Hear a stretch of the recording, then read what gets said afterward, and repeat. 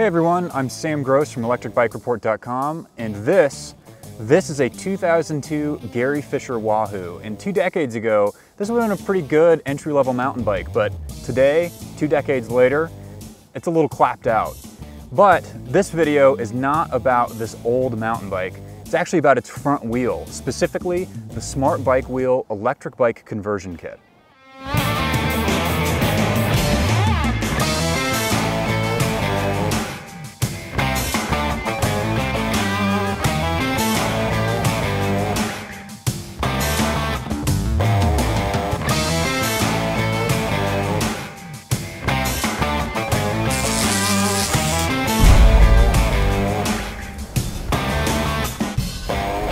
Smart Bike Wheel is a relatively low-budget e-bike conversion kit, and the real remarkable thing about it is, at its most basic level, this is it. It's just a wheel. Inside this oversized hub shell is a 250-watt hub drive motor and a 313 watt-hour battery, so 36-volt, 8.7 amp-hour, all crammed into this little hub. In addition to that, it's got a gyroscope and a tachometer, and those two sensors, just them, there's no cadence sensor, no external sensor on this bike. Those two things can figure out what the bike needs to be doing by understanding what pitch the bike is at, so whether or not it's on a flat road, an uphill, or on a downhill, or whether it's accelerating or decelerating. It can use all those different metrics and figure out what the bike needs to be doing. In addition to that, this wheel is going to fit on most any bike you can find. It's got a very generic hub spacing, so 100 millimeters wide, which is going to fit most of your commuter bikes, most of your budget bikes, most any older bike. It can also have a disc brake on it. This is a V-brake mountain bike, so we have the disc brake off, but it does come with a 160 millimeter disc brake rotor that bolts onto that oversized hub shell. But it's going to fit a lot of different types of bikes, and that is not to say you shouldn't check. Smart Bike Wheel on their website has a nice template that's going to kind of help you figure out whether or not it'll fit the bike you have. But 100 millimeter hub spacing is really what you're going to find on most of your entry-level mountain bikes. So I used to sell bikes for a living, and a lot of your kind of cheaper bikes, your hybrid bikes, your touring bikes, a lot of the bikes that you very likely have sitting in your garage, you're going to be able to fit this. And in addition to that hub spacing, Smart Bike Wheel will lace their hub into a bunch of different rim sizes. So all the way from a 700C road bike wheel or a 29er mountain bike wheel, all the way down to a tiny little 16-inch wheel. And that's a custom order, but you can get it done. So more likely than not, this thing's gonna fit your bike. So when we got the Smart Bike Wheel, no one at the Electric Bike Report office had a good donor bike that we could test it on. So I took the company credit card, had a $100 budget, went to our local bicycle nonprofit, the St. George Bicycle Collective, and picked up this for $100. And I chose this 2-decade-old bike for a very specific reason. As I'd mentioned before, this was, 20 years ago, a very good and even a pretty cool entry-level mountain bike. It's a Gary Fisher, it's a Wahoo. Anyone who's been around in the mountain biking world for a while has probably heard of Gary Fisher and his Wahoo, but it's a little clapped out for a mountain bike. It's not going to work very, very well on the trails. The drivetrain is old, the fork is a little blown out, all of those different things.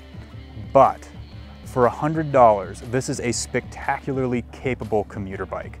It's going to be reliable, it's going to ride well, it's going to be efficient pedaling, and with the addition of this wheel, which I think normally is priced right around $500, but I have seen it cheaper than that, this is a remarkably cheap e-bike.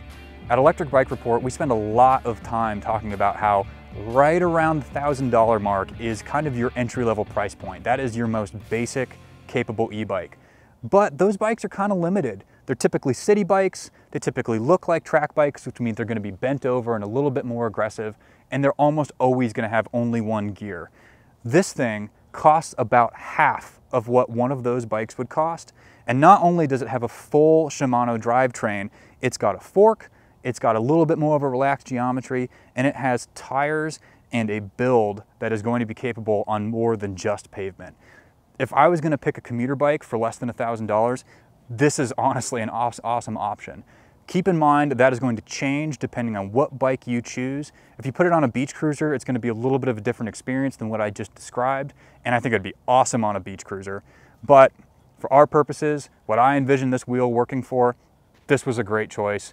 But moving on from my love affair with this 20-year-old mountain bike. So normally, if you're familiar with our channel, we usually run our test bikes through a whole gauntlet of tests that include braking and handling tests and things like that. But because this is just a wheel, we're gonna skip those things for this video because, as I've mentioned before, how this thing handles is gonna be really dependent on what bike you choose to put it on. But there is a little bit to say about how this thing changes the handling characteristics of a bike, because you are adding quite a bit of weight up to the front end and onto the steering. And it's something that I had in mind certainly before I rode this for the first time, but I was really pleasantly surprised that it didn't affect the handling too much. You do have a little bit of a slower steering sensation, something that I adapted to very quickly, but you don't have like a floppy sensation. The wheel doesn't get away from you. And oddly enough, I used to drive a front wheel drive car, and I had a question on whether the front wheel drive hub was going to give you any sort of like torque steer under hard acceleration. It doesn't do anything like that. I'm not sure it ever really would. I don't fully understand the engineering behind torque steering, but I do know it's a sensation that happens with some front wheel drive vehicles. This bike does not have that. Again, keep in mind that a lot of the handling is going to be determined by what bike you choose. This bike handles really nicely with it. I mean, if you try to hop it up a curb or something like that, you're certainly going to feel the weight. But if you're keeping both wheels on the ground, riding this as a commuter or a very light off-road bike, it does fine. So while we are going to skip any sort of braking or handling test, we are going to put this wheel to the test on a hill test, a circuit test, and a range test to determine exactly how this conversion kit performs in the real world. In addition to that, we're also filming a second video that shows the installation process, because while Smart Bike Wheel does claim it's a 3-minute install, I'm an experienced mechanic and I found it took a little bit longer than that, mostly because every bike is different and you've got to kind of play with the spacers to make sure it fits correctly. So check out the link in the description below to that additional video if you're curious on how to install this conversion kit. So to test how the Smart Bike Wheel climbs, we've brought the wheel and our 2-decade-old donor bike out to our test hill that is lovingly called Hellhole.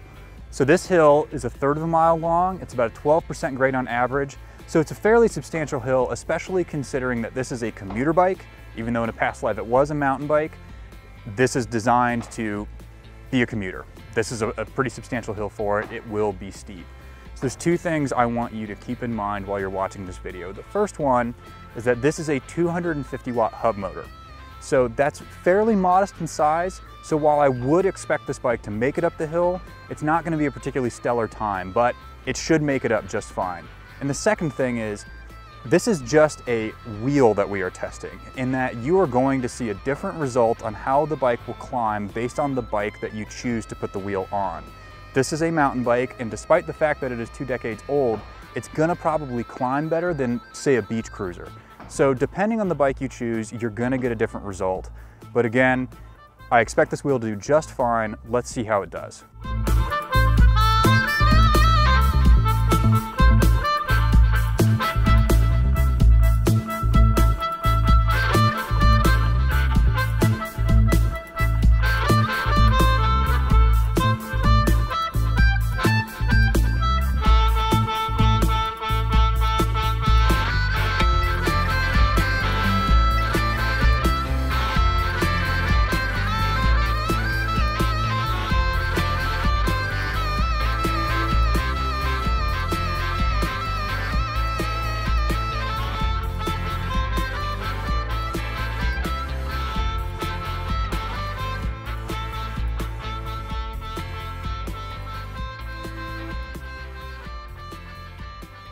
So I feel like I'm always saying this, especially with our kind of more modestly powered e-bikes, but I'm really impressed with how the Smart Bike Wheel made it up our test hill.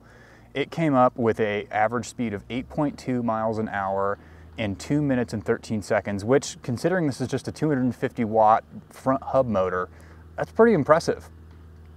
So kind of touching on handling really quick, the fact that it's a front hub motor does give it a little bit of a unique handling characteristic, and it's definitely not a bad thing, and it's really pronounced on hills. I can't quite put a finger on what's different between the front hub motor and the rear hub motor, but I guess it gives it this sensation that it's kind of like trying to claw its way up the hill instead of push. It pulls you along instead of pushing, and that gives it a little bit of a different ride feel going uphill, and it's not a bad one at all. It's actually quite satisfying. But again, I'm really impressed with how this budget wheel made it up the hill.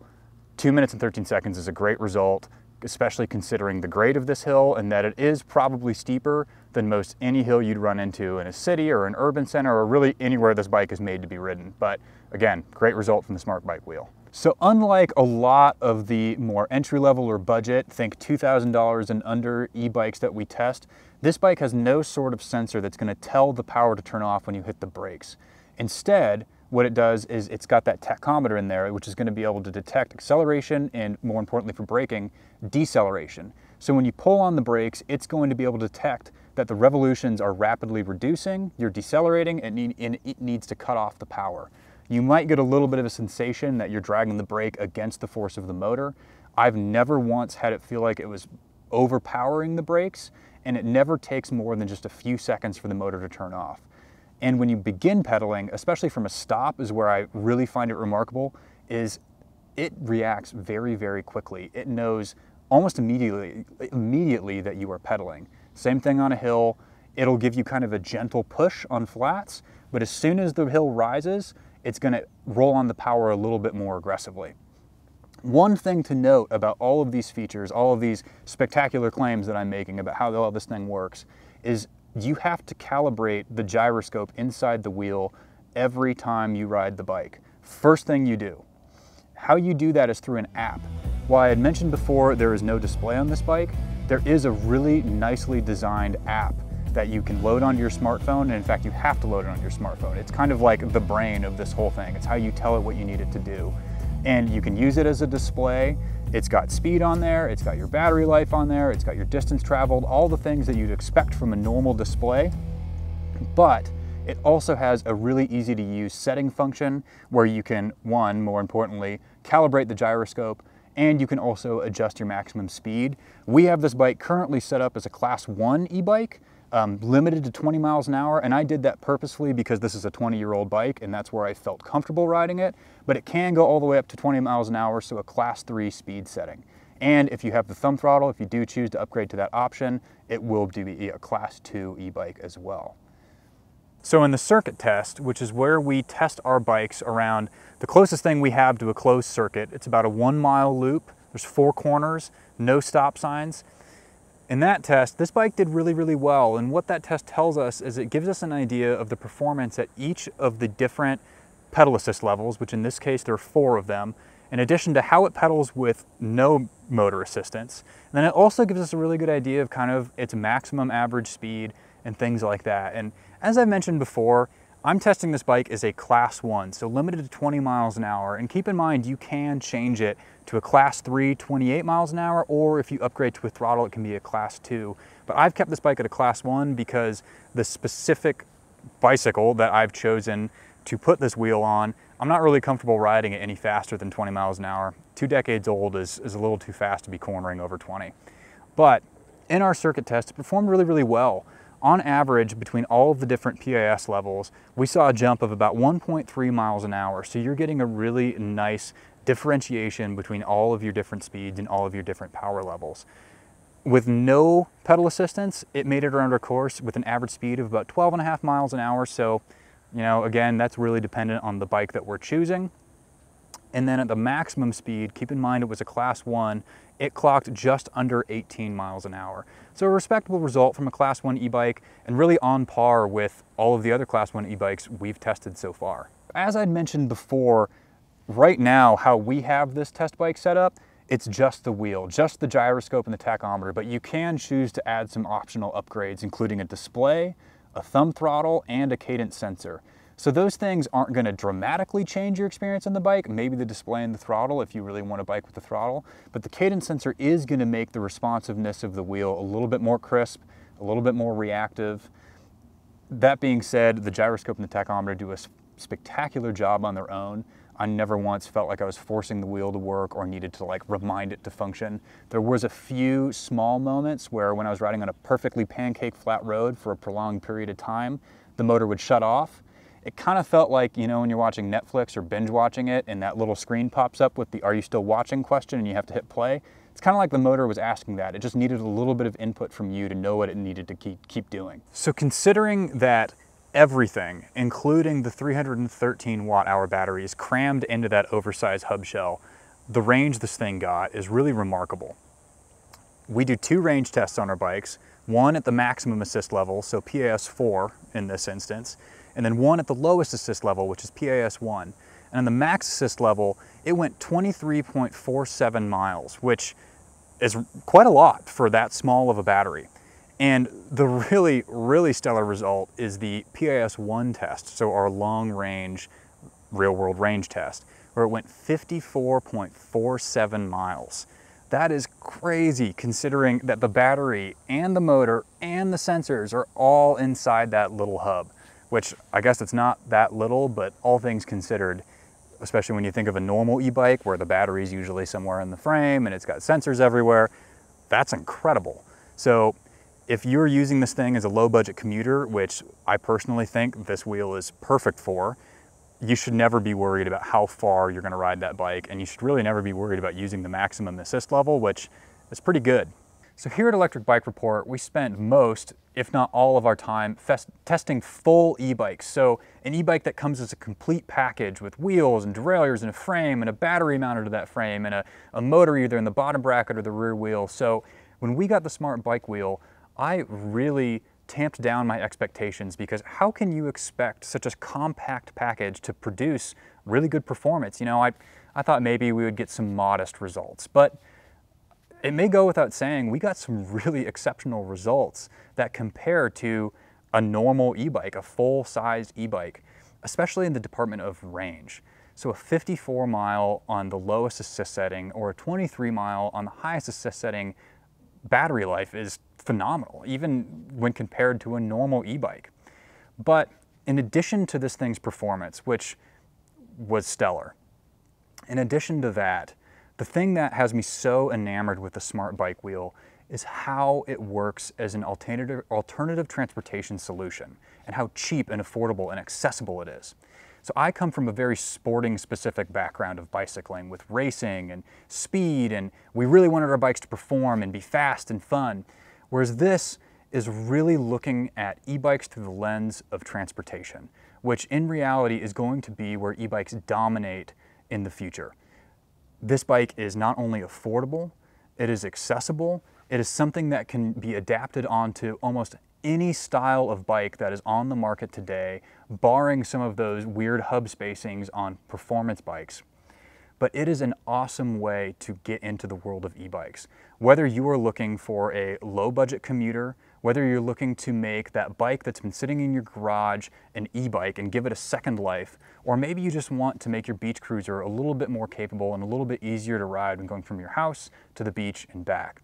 This is an awesome option for all of those, and I can't stress it how low of an entry-level cost that is.